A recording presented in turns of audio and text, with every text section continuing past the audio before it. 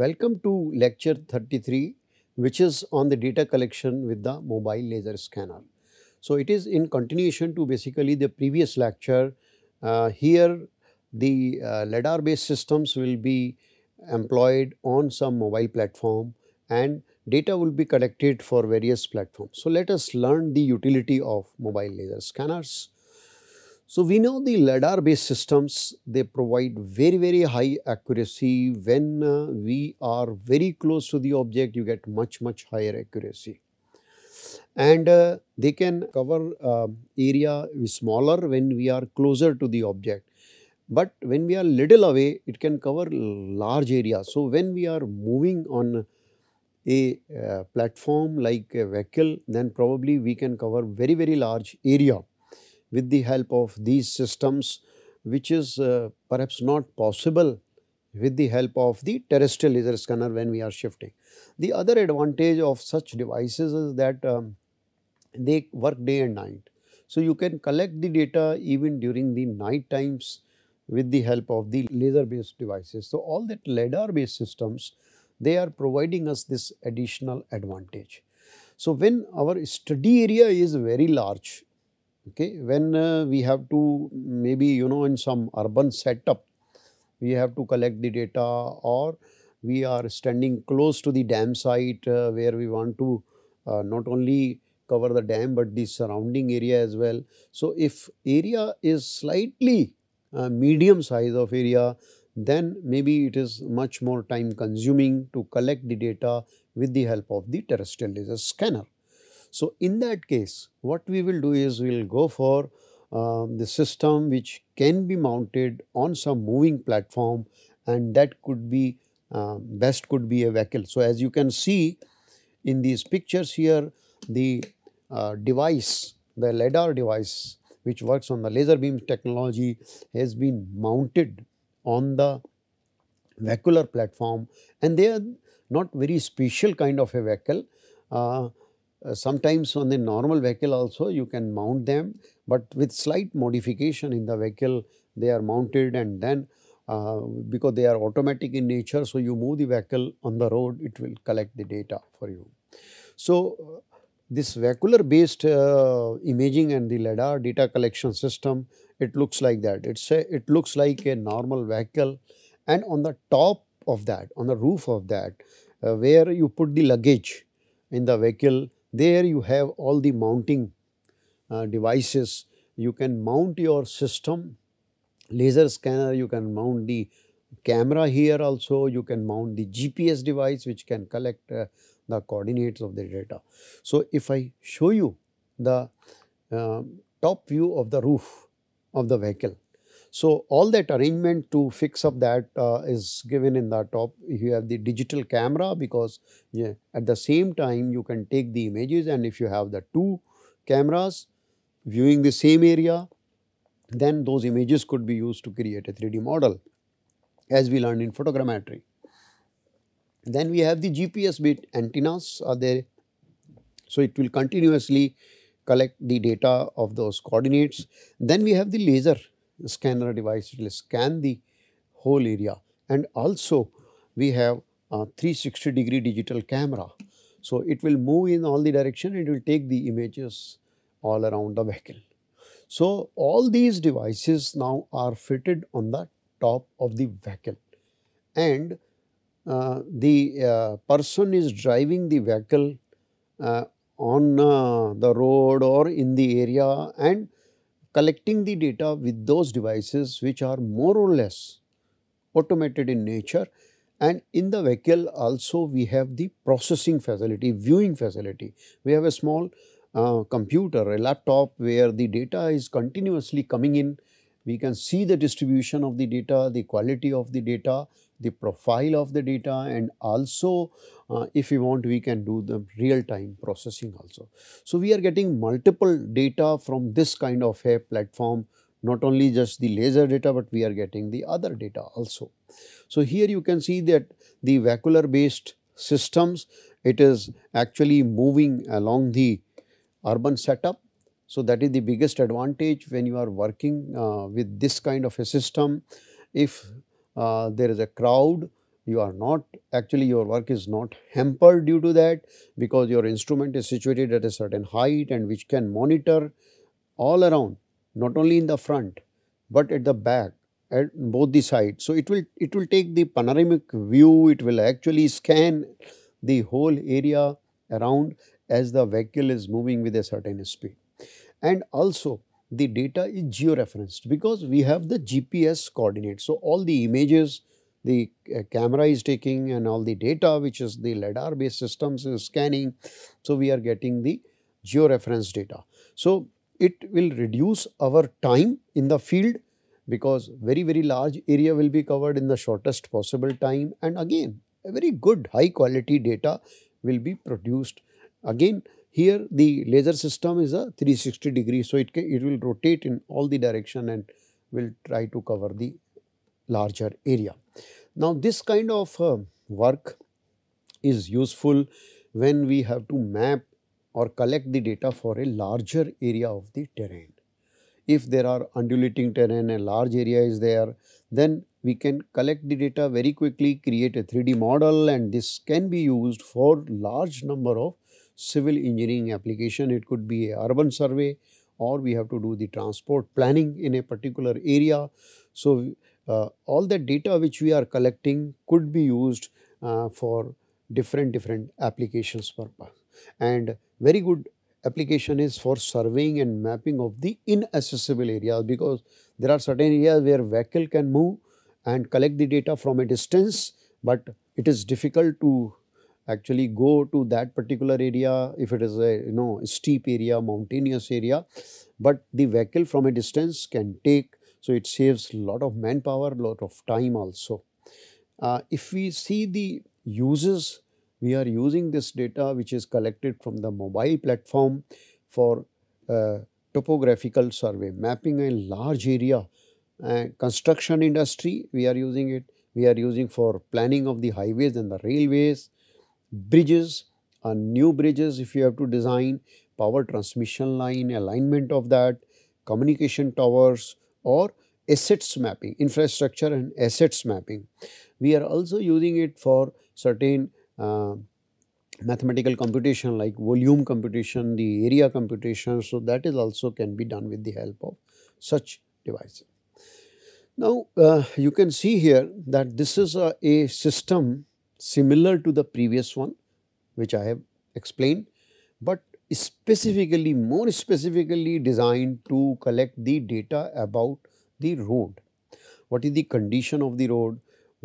If there are undulations in the road, if there are potholes in the roads, if there are cracks developed in the road. So we have different devices which are fitted on this, and this is called automated road survey system. And this automated road survey system has a laser based device fitted into it. In addition to what you can see is a GPS there. There is a digital camera, 2 cameras which will actually create, we take the images in the overlap region, and then you can see in the 3D model. And then there is a laser mounted system, so it will collect the laser beam data, and inside the vehicle there is a data acquisition system.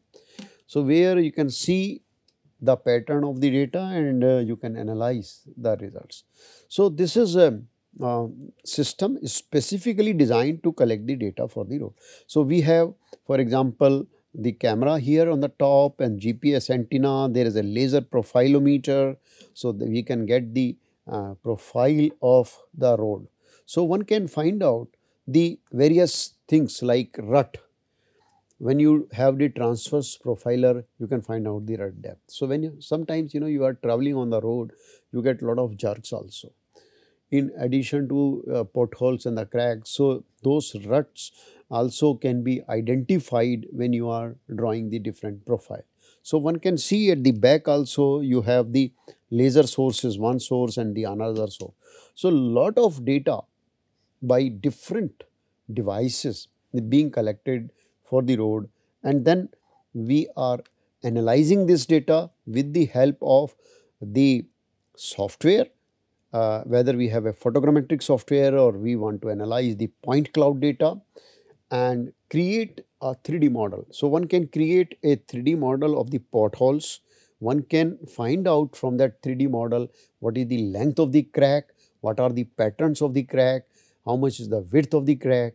And once we know the three-dimensional potholes, probably we can find out the volume of the material which is required to fill the potholes. So for road repair and maintenance kind of a work, for example, these kind of devices where geomatics based equipment are fitted, they are very helpful actually to give you the required information. So maybe this kind of information is very useful to PWD engineers. Now this is the example of the data for a railway line. So you can see the railway track very clearly. Different tracks are seen here, and by the side of the tracks one can see the different vegetation cover, trees and the railway platform. So maintenance of the railway line also can be carried out with the help of such detailed information. Now the other picture is for the hilly road.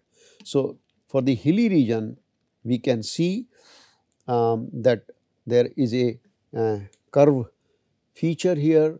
So the central part of this is the road, and both sides is the other data which has been collected by the device. So a lot of this data has been collected now when this system is moving on the road, then forward direction, backward direction and the side directions.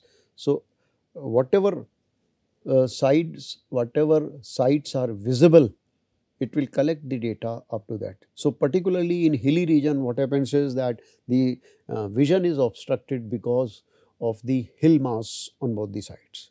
So it will collect the data to a certain extent, and then we can use this data to create the 3D model of the. So new road planning, new railway line planning, maintenance of the roads, and if there are curves which are sharp curves and they are to be redesigned, modified, remodeled. So that all can be done with the help of the, and also we can see whether the land is available, and if we change the shape of the curve and if we make this road straighten, whether the land is available or how much is the filling required in order to carry out that work. So all that analysis has become very simple once the data is collected from this mobile platform.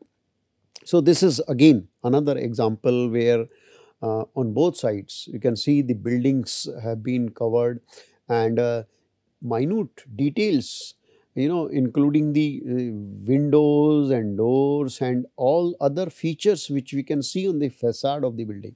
So on the face of the building. So particularly very useful for elevation of the structures. So whatever is the face of that particular structure can be mapped, and then detailed analysis can be done. So one can carry out the measurements of the, these kind of images the people have actually also used to know how much will be the cost of the paint if this building is to be repainted in some other color. So one can even identify the persons which are on the railway track. So there are two persons during that scanning time, they have also been scanned. So maybe we have to remove these kind of details when we carry out the analysis in our editing process. But this is a very detailed information and very useful information, particularly when we are doing some kind of a urban planning study, when we are doing some kind of a development of a smart city. So this data is very useful. Now this you can see is the data which has been collected for MNNIT Allahabad campus. So this is the entire campus data which has been collected, and very detailed information is there. We can identify the different buildings, we can find out the open area, the playground, we can also identify the administrative building and other hostels and etc. So this is a topographical mapping which we can carry out with the help of this data.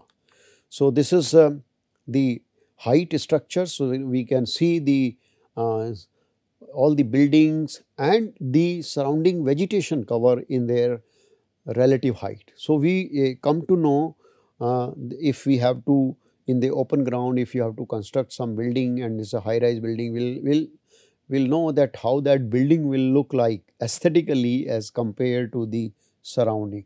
So we can see high rise building, we can see some low rise buildings also, and then there is a greenery all around. So very detailed information we can get directly from such kind of images. Then other applications could be transmission line. In the transmission line, if we have to carry out very detailed inspection of the connections. So detailed inspection of the connection, if some connections are loosened and there is a rust coming out. So that kind of a study also can be carried out when we are collecting the data from this. And one can see the people have identified actually defect. So they have located the defect also in the transmission line. You can also see that the red line is that line where the one circle plate is insulator bell is missing. So there is one glass insulator bell is missing, and that defect one can identify from this kind of a data, and then maintenance work or replacement work could be carried out. So it's a not only just useful for civil engineer for mapping purpose, but you can see here the electrical engineer, the power engineers are also using this kind of a data for their own application part. Now this is showing the wires, electric wires on the poles here. These are the electric poles. So there are wires, so they are sagging because of the weight and because of the distance between the two electric poles. So between the poles, there are wires. One can actually see whether the vegetation cover is to be chopped out. This is going to obstruct the wire or not. So here in this diagram we can see the green one is the vegetation cover with the different heights, and there are 4 wires on the top, and there are poles, 3 poles. So we have to identify what are the danger points where the vegetation is overgrowing, and these becomes the danger points later on. So potential danger points could be located with the help of these, and if the vegetation is to be trimmed, that kind of work could be carried out. So one can find out very exactly, how much is the height of the vegetation cover and what is the difference between the wire and the vegetation. Now mapping the power infrastructure. So power engineers, electrical engineers are using this kind of a data for mapping their infrastructure, because it's very difficult to physically go in each and every tower. There are low tension tower, there are high tension towers. So very difficult actually to physically go and collect the data. So you can map the insulator, you can map the power lines, you can map the towers, and generate the complete assets, find out the defect, and you can also take up the repair and the maintenance work or upgradation if required. So this kind of a data is found to be very useful in other sector also. Now you can see this is a visualization of the tree along the power line corridor. So I have shown you there are towers there, poles there. So this is one tower, this is another tower, and then in between a distance of about 800 meter, what are the height of the trees, that has been shown, and the crown also. So bigger circles are showing the bigger crown here. So individual tree has been shown after taking the data from that, and different colors are indicating the height of the tree.